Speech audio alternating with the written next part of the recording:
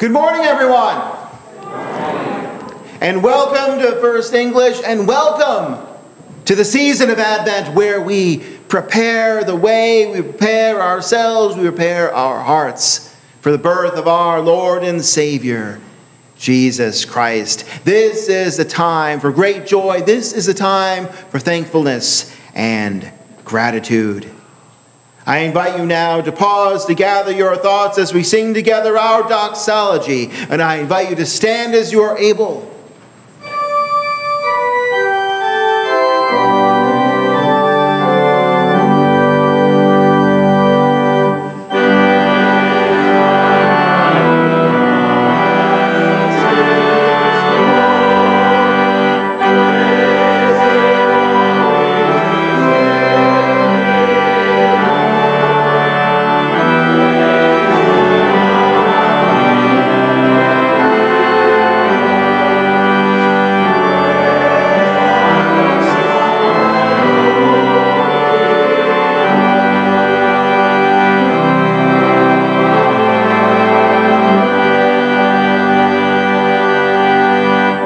In the name of the Father, and of the Son, and of the Holy Spirit.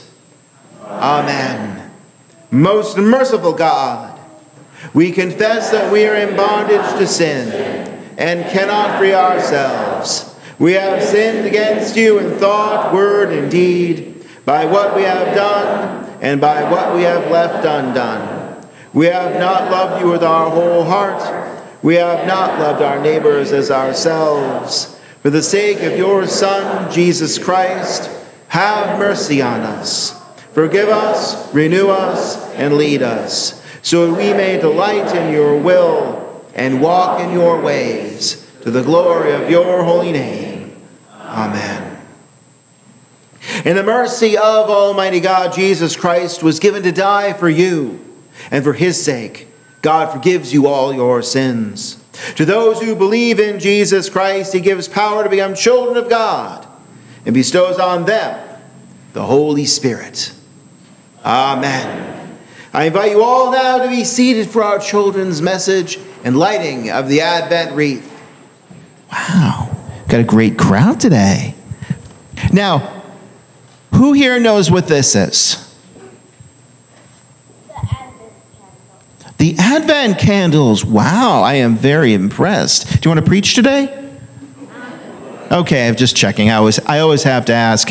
Right, these are the Advent candles, and this is the Advent wreath. And we light these candles as a way to get ourselves ready and excited for the birth of Jesus. Because I think all of us are excited about something, right, today? Right? What's coming up soon? Christmas, that's right. The greatest gift that we could possibly imagine. Hello. You're fine. And this is a way of getting ourselves ready. Now today we're going to light one of the candles for our Advent wreath. And this is the hope candle. And one of these blue candles for the hope candle, so we can have hope in Jesus Christ and get ourselves ready and to prepare the way. So ready to light the hope candle? Okay. So Greta's going to help us out. And with the lighting of each candle, it helps us know that we're getting closer and closer and closer to that Christmas day where Jesus Christ is born.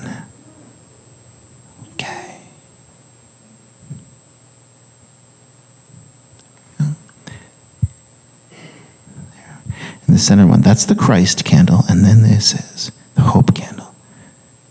You always light the Christ candle, because Jesus is always with us. All right. So, you all ready to say amen? Amen. All right. Go back to your families, and we're going to sing together, O come, Emmanuel.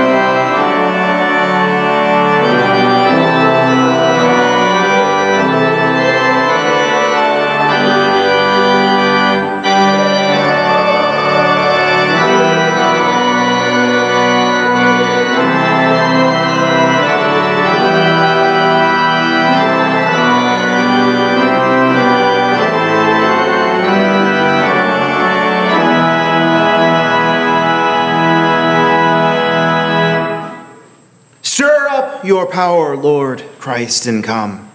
By your merciful protection, awaken us to the threatening dangers of our sins and keep us blameless until the coming of your new day. For you live and reign with the Father and the Holy Spirit, one God, now and forever. Amen.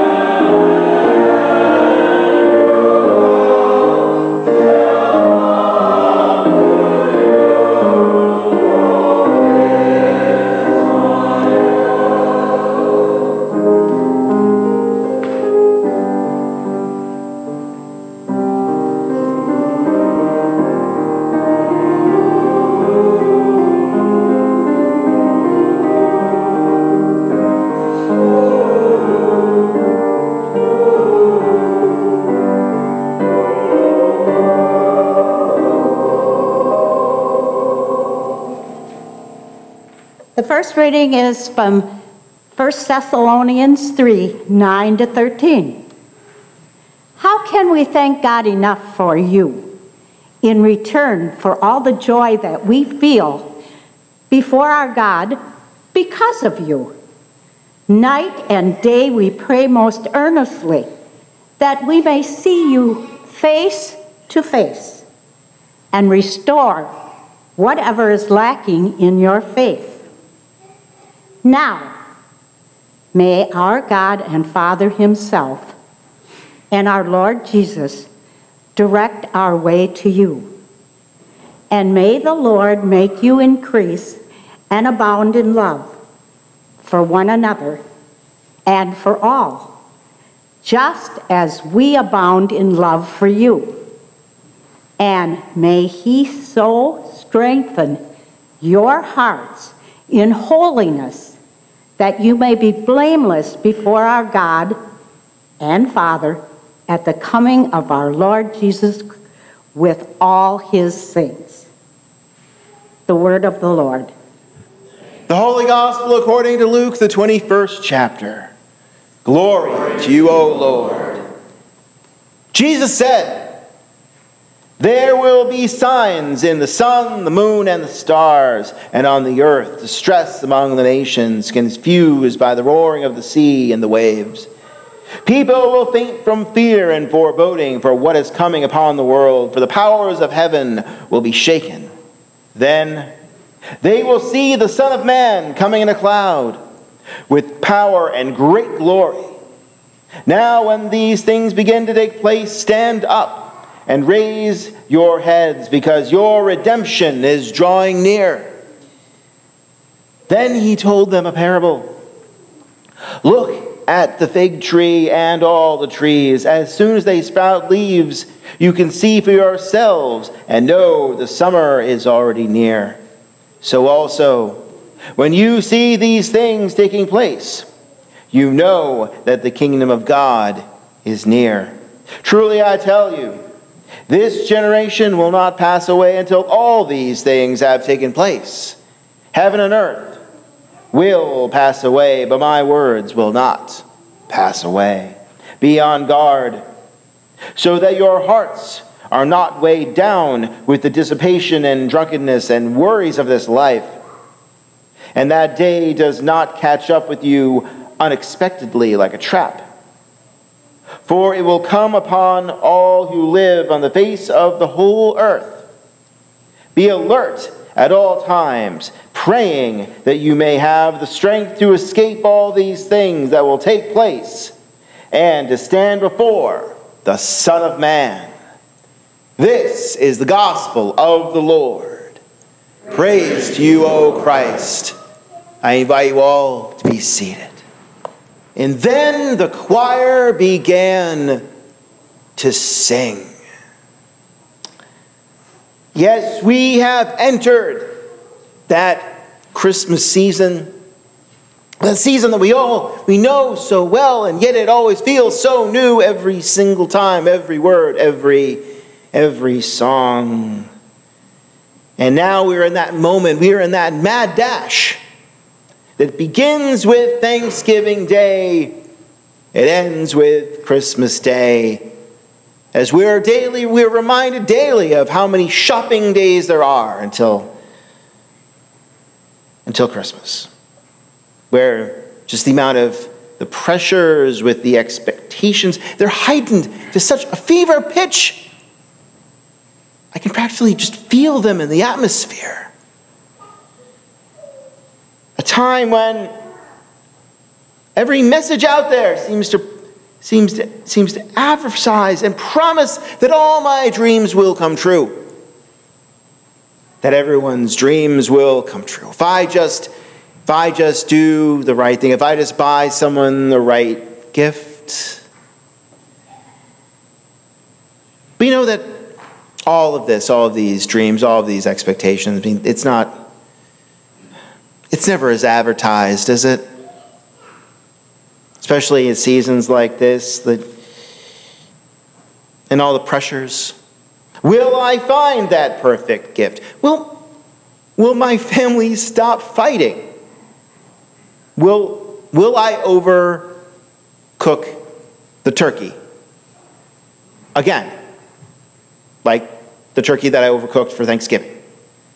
Or with all of these anxieties and these pressures that become overwhelming, can I find what the season is really about, as it seems to be smothered by anything from Black Friday to Cyber Monday? This most wonderful time of the year. Because this most wonderful time of the year most often feels like the most vulnerable time of the year. I know it does to me. But I also know that it doesn't need to be that way. I know that for a fact. If I'm willing to take a deep breath and listen to my faith and remember why we're here, what all this is about in the first place. You know, earlier last week, I wholly admit that the pressures of the season, they were already getting to me.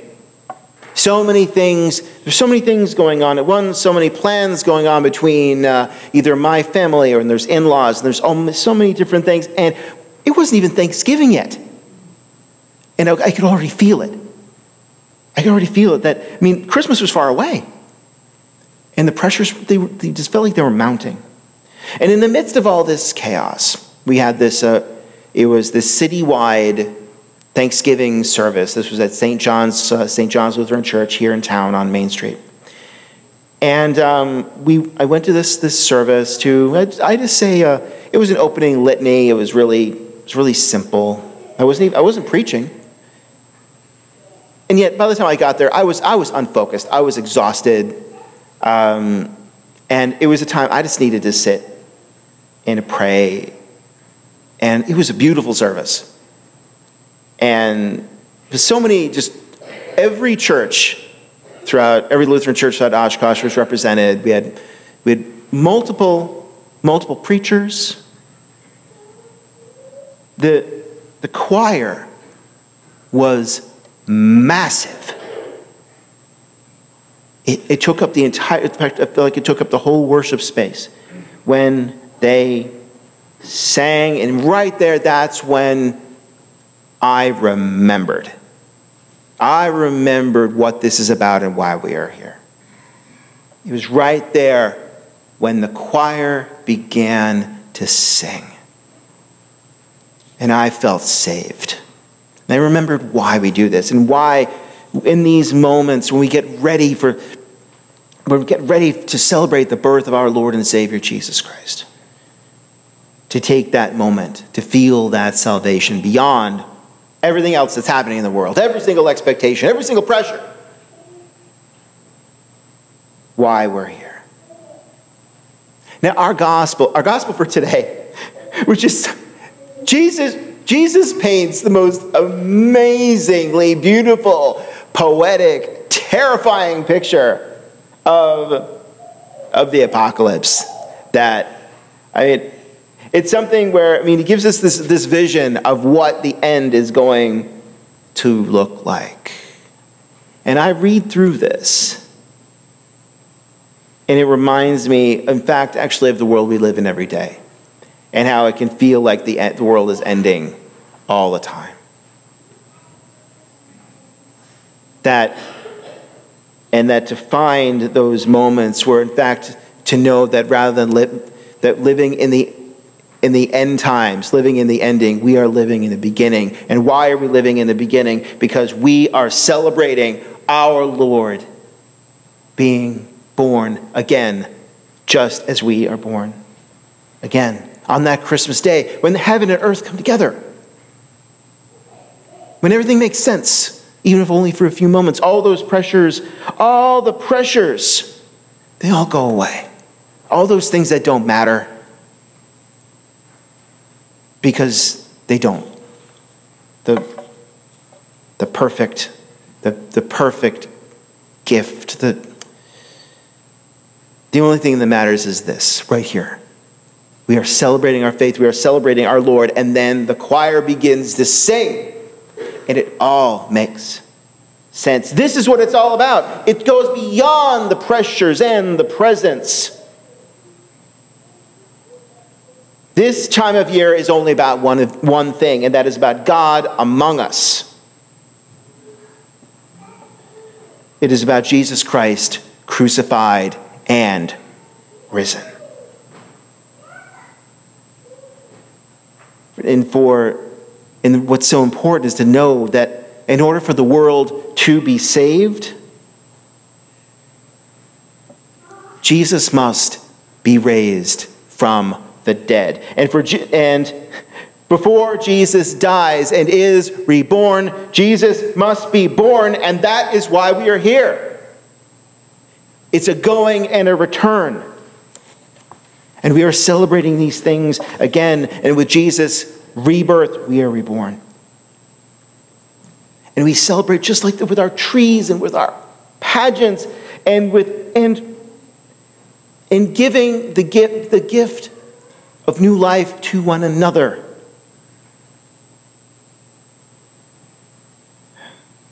And what makes that season magical is our Christ. Nothing else. All of these things, everything, this just points the way.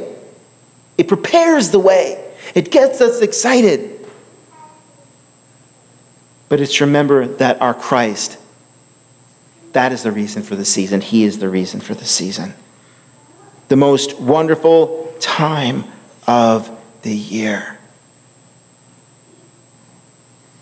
And then the choir begins to sing. Amen. I now invite you to stand as you are able, as we profess our faith in the words of the Apostles' Creed. I believe in God, the Father Almighty, creator of heaven and earth.